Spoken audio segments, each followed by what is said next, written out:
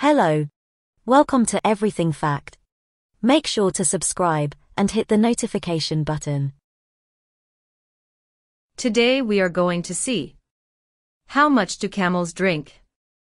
Camels can drink 200 liters, 53 gallons, of water in 3 minutes. Contrary to popular belief, they don't store the water in their humps. Camels do not store water in their humps. Instead, camels use the humps to store energy-rich fat deposits. Many animals use body fat as an energy storage. Unique to a camel, however, is the fact that it stores the fat in a hump up on top instead of around the belly or limbs. It does this to stay cool. Fat has a natural tendency to insulate heat, acting like a blanket to bodies that are covered in fat. Being a hot climate animal, a camel would waste energy trying to cool down if its fat were wrapped around its body. Instead, by placing the fat in a hump that is out of the way, the camel can stay as cool as possible while still having an energy reserve.